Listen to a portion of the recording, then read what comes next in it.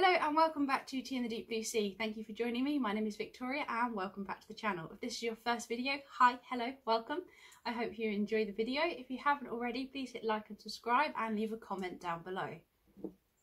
Cheers. So today's video I have some general maintenance to do on my algae cultures. I have two culture tanks at the moment, both are Nanochloropsis occulta. So my tanks have been going quite a while. One is ready for harvesting, the other isn't doing so well at the moment, so I'm going to completely clean that tank out and then start a new culture with the harvest from the first tank. The rest of the harvest will then be stored in my fridge, ready to go on and feed my sea monkey tanks. It's a great source of food for them because they do enjoy eating algae, and it's just fresh rather than the powders that you get from the sea monkey packet. So it's a great alternative food source and it's something that I can grow at home quite easily. So I hope you enjoy the video and learn something new. Cheers. So this is a three-part series on algae maintenance. This is part 1 of 3. I hope you will join me for all 3 videos. The first video is covering harvesting of algae. The second one is talking about the culture medium, and the third is setting up a new algae culture. All 3 videos will be posted in succession. So there will be a link at the end of this video to the next one and so on after that. I really hope you enjoyed the 3 videos and learned something. If you've got any comments, please let me know down below. I really hope you enjoy them and thank you for watching. So today I'm going to be harvesting some algae. I have 2 culture jars set up here, labelled L and R for left and right, just so when I do take samples from them, I know which one it's come from, and it's really easy to label up. So one of them looks a really healthy green colour at the moment. The other one's not doing so well. It needs a big clean out, and I'm going to do that later. So as you can see, both of my jars are set on a windowsill, so they get a lot of natural sunlight, which is great for growing algae. There is also some LED grow lights here, which are just plain natural LEDs, which also encourage the algae to grow, and the heat off them also helps the tanks. I've got 2 thermometer probes that go into each of the tanks, and they sit up just up here on the window, so you can see at the moment one of my tanks is reading 25.9 and the other one is about 27.3, so that just helps me to keep an eye on the temperature and make sure they don't get cold. But I find the algae is good around this sort of temperature. 26 degrees I find is really good for the algae growth, and they do get the added heat as well off the lights, which I keep quite close to the tanks, just moving them out of the way for the purpose of this video. You can also see I've added an extra hole in the top for the air lines to go through. So you've got a rigid air line here, and then that just goes up to the top where there is a splitter and check valves as well, so the water doesn't return to the pump. And they just connect down here all the way to the corner where there is a pump, which is set on for 12 hours a day. So that's all automated, and that just runs as and when I need it to, and I can turn that off by my phone because it's all connected to Google Smart Home. So that's what I've got going on. There's 2 air stones in the bottom of the tanks as well, which are connected to the airline. So that's sort of my basic algae setup. So today I'm going to be harvesting my algae. The algae on the left is perfect and ready to harvest, so that's what I'm going to be doing. So there's a few things you need for this.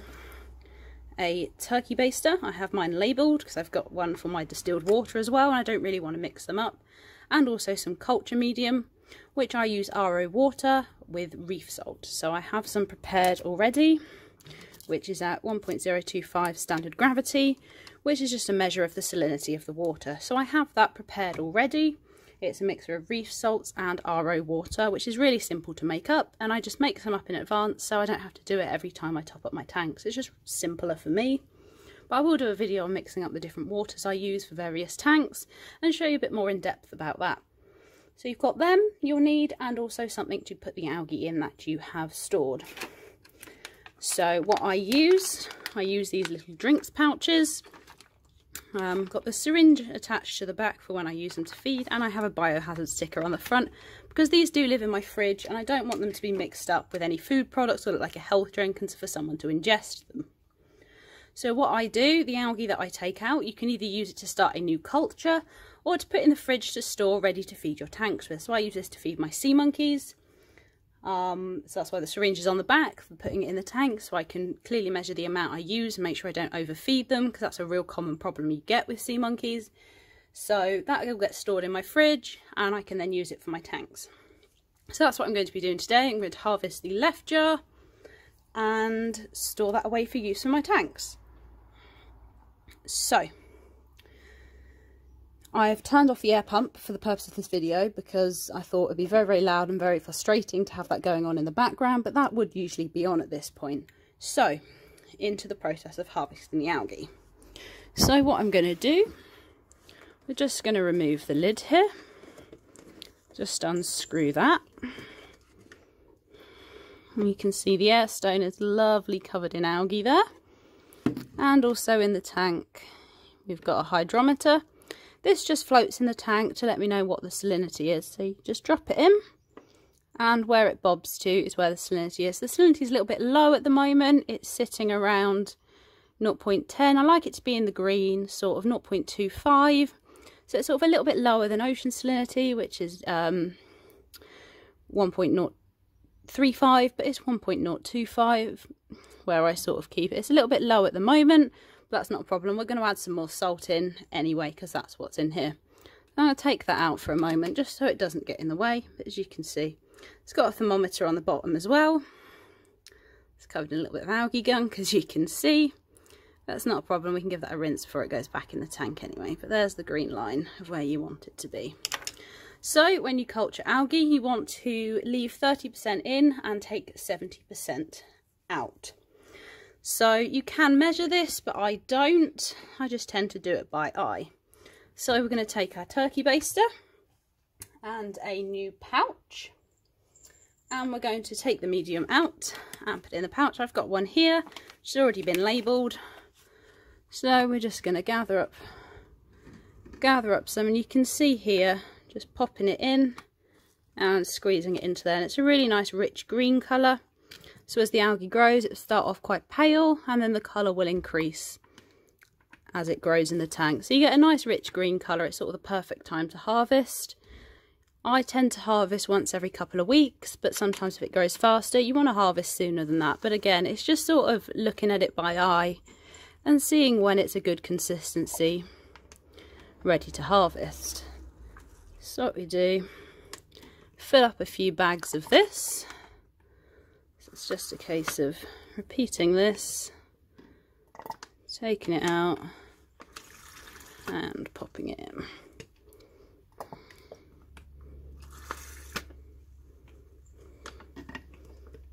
And I'll do that until the bag is filled up, and then put the lid on, and it will go in the fridge. I'll probably date mark it as well, just so I know when it was harvested, so I can use the fresher stuff first.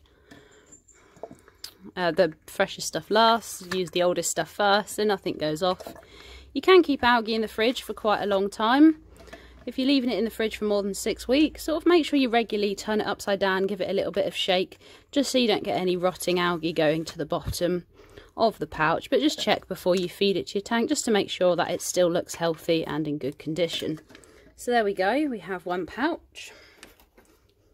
Just going to secure a lid on that, and that is one pouch of algae harvested. So this is Nanochloropsis, a coulter that I culture really. So that is one pouch of that ready to go in the fridge to join my others to feed my tank. So I've got a couple more pouches to fill, and then you can quickly see me doing that now. I don't want to bore you with that. And then we will top up the tank.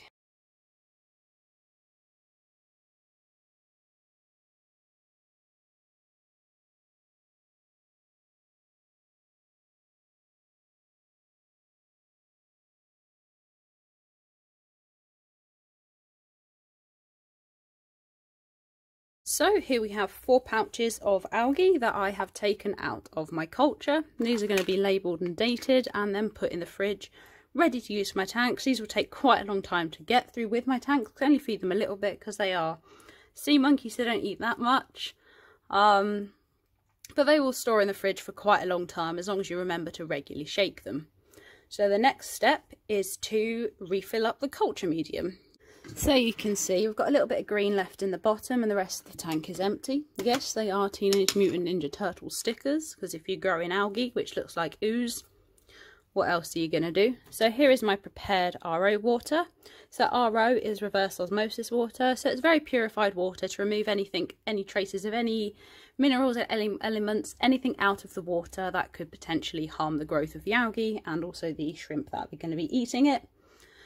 So I buy this online, which is really easy to get hold of from aquatic shops, and I add reef salt to make up the salt content, which I do to 1.025 standard gravity, which is slightly less salt content than the ocean. So what I'm going to do is just pour this back into the tank.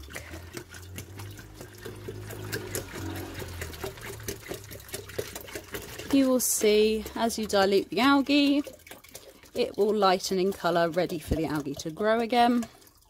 I sort of fill it up to there for now, and then give it a couple of days and probably top it up some more. So that's nice. Let's give that a little bit of a mix, so you've got, just give it a little bit of a chance to all mix in. We can use our hydrometer here, just wipe off some of the algae that's got stuck to that, and just pop it in.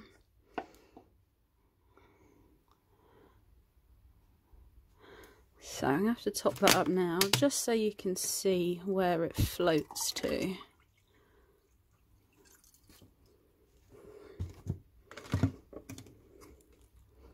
Just drop that in.